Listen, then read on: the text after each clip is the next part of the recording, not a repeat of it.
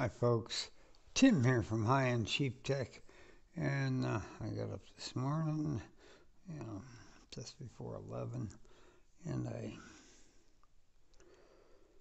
pulled my shoes on and struggled out the door, and with very little hope in my heart, the IRS had said my stimulus check would be here. It was going to be mailed on the 24th.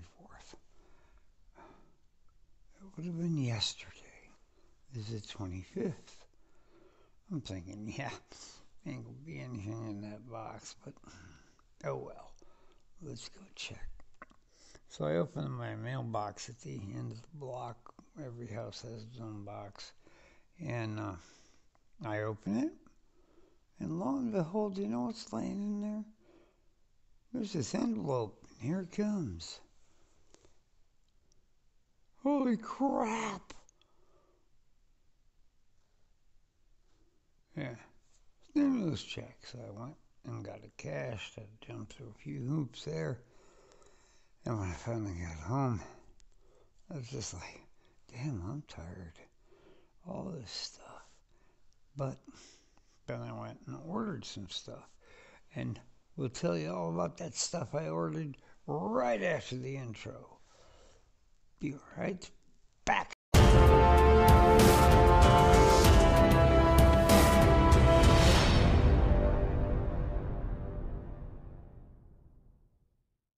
Hey folks, so I'm back after that amazing, logo display with its, whatever. So let's get right to, like I said in the title, no more promises, hardware is on the way. So what did I order, where did I order it from, and why did I order it where I ordered it? So let's get to that right now. The first one on the list, I ordered through Wireless Place. I found out about this place through Jay Williams. If you haven't checked his channel out, check it. Look up Mr. Jay Williams or just Jay Williams. And he's always got good stuff. Hell, he talked me into this phone. I don't think he knew he was talking to me, but he did. And I ordered it through Wireless Place. And damn, can't see a damn thing. Okay, we'll get rid of these. And so he has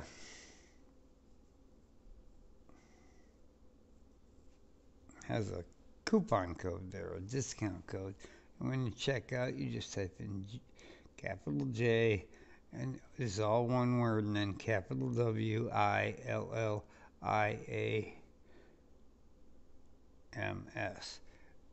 All this stuff will be in the description below. Make sure to check it out. All the links will be in the description below. So, first thing you're going to notice here is this picture is what I got. Yeah, folks. A baby blue phone? There's a reason, Padawan. That is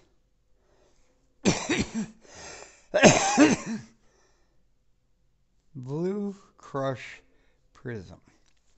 Well, I've had enough black-backed phones to last me a lifetime, okay? And the Mia2 here has one. All metal, by the way. So, you go to Wireless Place, you enter that code, and then you just, go, and of course they're going to charge you tax. And you're just wincing, waiting for what the shipping's going to be, because they really don't tell you.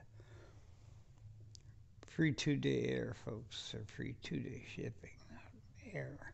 I don't know how they're getting it here. Camel or whatever. They might be in California, that's what I was hoping, because when I ordered it, they'd been open for a couple more hours. You never know. But if you go to Wireless Place, you're going to get that $10 off You're only going to pay for taxes, and you're going to get any of those colors. It comes in white and that blue crushed prism and black.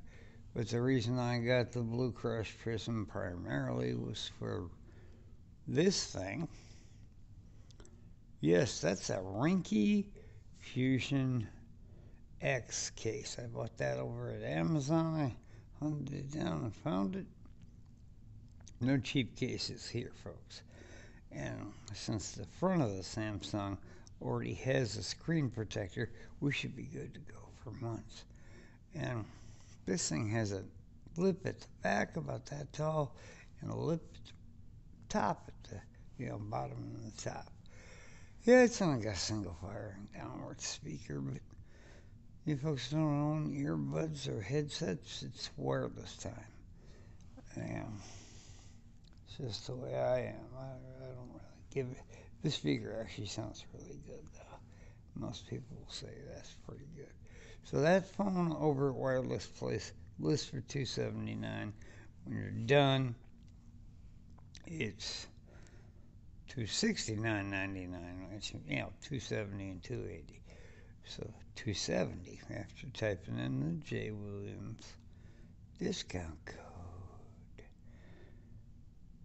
Yeah, I would do that. And I sat there and I knew they'd calculated the taxes. And then we get to the shipping, and they don't mention that anywhere on their site until you get to the end, and it's like, okay, this is where they hit me up for $8 million. Wrong. Free 2-day shipping. So that's going to be here first. And I ordered 2 of those Rinky Fusion cases in the space blue because I just love the space blue case. It looks so cool. And got one for each phone.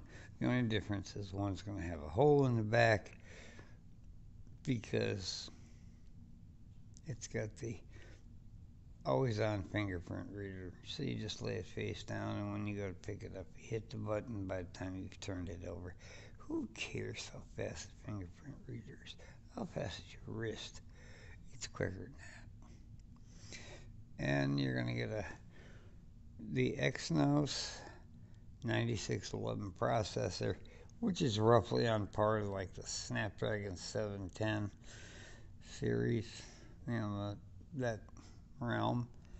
So it's going to be quicker than what people give it credit for. But it's an Exynos. Oh, bite my ass. It's a good processor. It's the same one they feed to Europe and Asia and everywhere else they sell this stuff at. Or Korea, Asia, India, yeah. So out the door it was like $286 something. Not bad. Still under $300. That, my friends, is a budget phone. 48 megapixel rear shooter. Pixel bends them down to 12 megapixel photos. That's a wide. And then a 12 megapixel ultra wide. Yeah. And 5 megapixel macro. Don't really need that. But if you,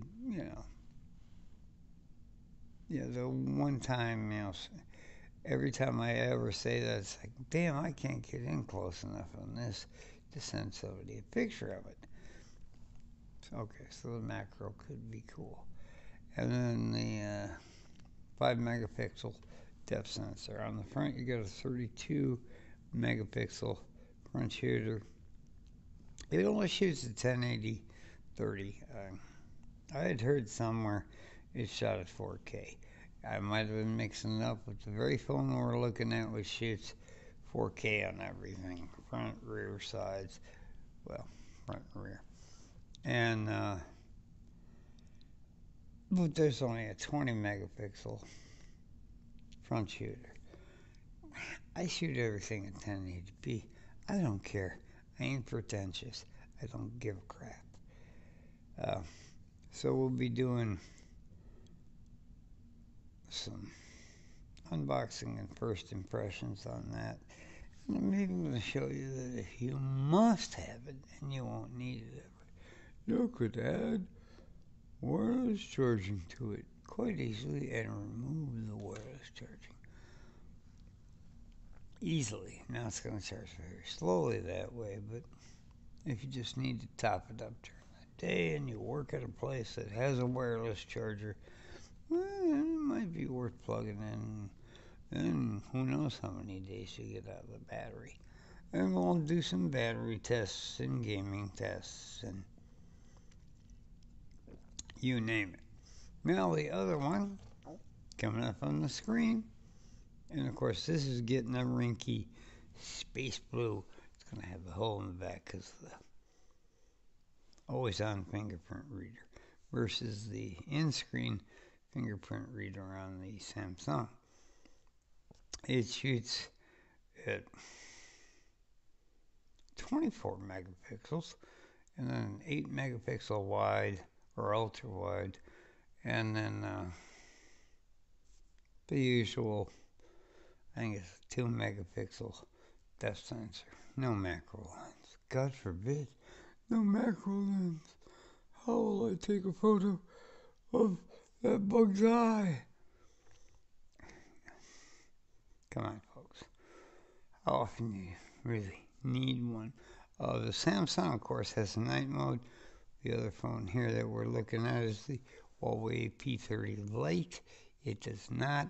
It has an IPS in-plane switching. What Apple calls a retina display.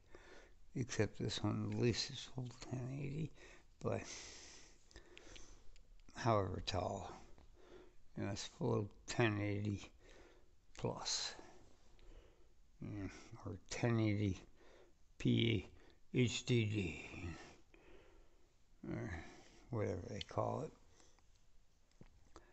This one also does not shoot at, this one doesn't shoot at anything but 1080p, 30 frames a second, and I don't give a crap because I shoot everything at 1080. I'm willing to bet most folks ain't gonna know the difference, and if you're buying this to give to somebody as a budget phone, or you may end up with it as your daily driver,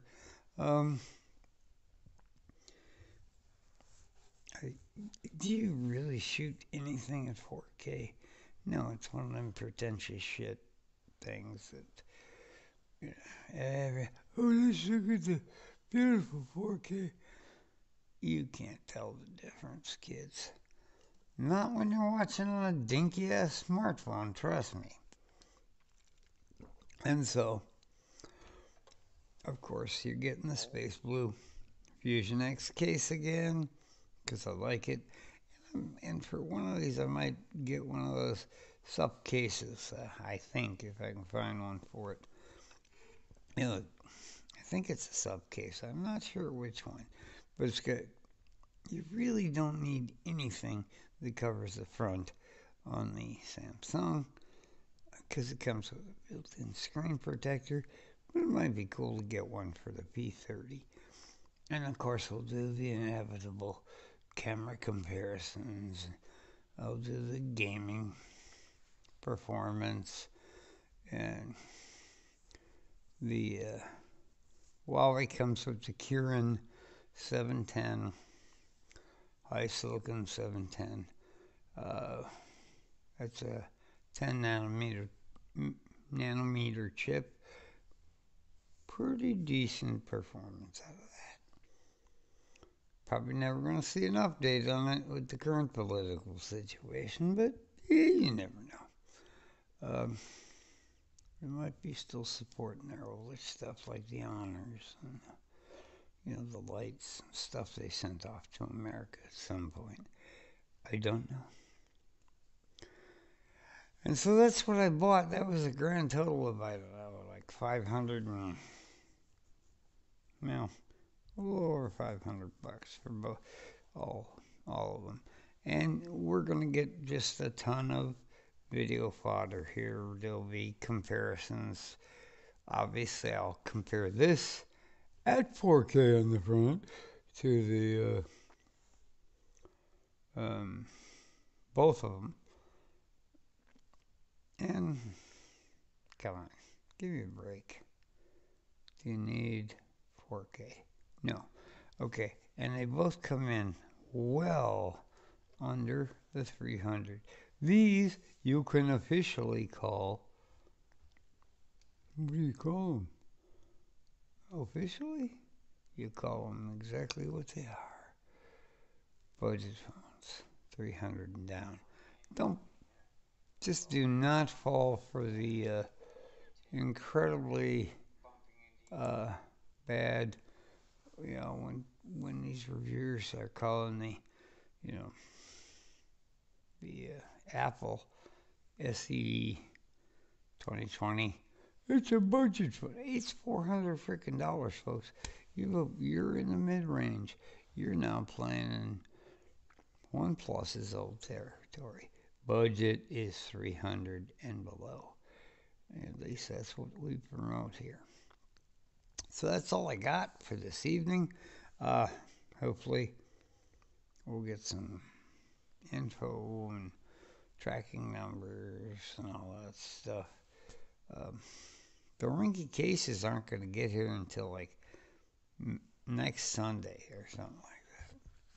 So I'm hoping the A51, some of them come with a temper or TPU case. I want to get a case on it ASAP. We'll catch you in the next one. I'll have something tomorrow, maybe some progress. Like I said, the wait's over. No more promises. Now, in the next day or two. Well, 2 days at least. Was that.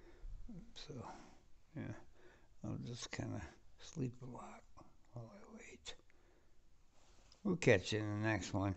Thanks for watching the whole damn thing, and that's all for tonight.